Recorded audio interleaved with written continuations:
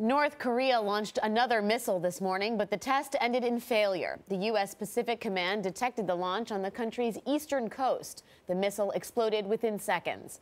This follows several successful test launches in the last year. A North Korean envoy told Reuters yesterday the country will pursue acceleration of its nuclear and missile programs. David Martin is at the Pentagon with the latest on that threat. David, good morning.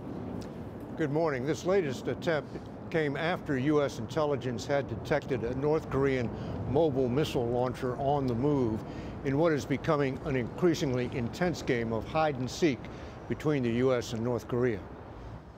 The U.S. military detected the missile launch Wednesday morning near the eastern city of Wonsan. But just seconds after taking off, the rocket exploded in midair. While the type of missile fired is still unknown, the message sent by Pyongyang is clear.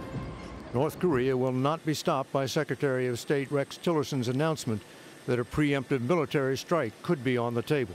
North Korea must understand that the only path to a secure, economically prosperous future is to abandon its development of nuclear weapons, ballistic missiles, and other weapons of mass destruction. The U.S. is conducting military exercises in South Korea, which included an overflight by a long-range B-1 bomber. 능력도 다 가지고 있다. But Tuesday, North Korean state media shot back it has the capability to fully respond to any war which the U.S. wants.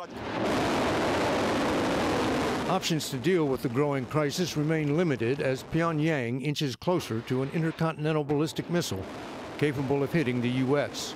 Sunday, North Korea successfully tested a new high-thrust rocket engine. And earlier this month, it launched 4 missiles simultaneously. 3 landed in Japanese waters. In the past, the U.S. has tried to use cyber attacks and electronic warfare to interfere with North Korean tests. It's not clear what caused this test to fail, but you can be sure there will be more in the future. Charlie? David Martin at the Pentagon. Thanks, David.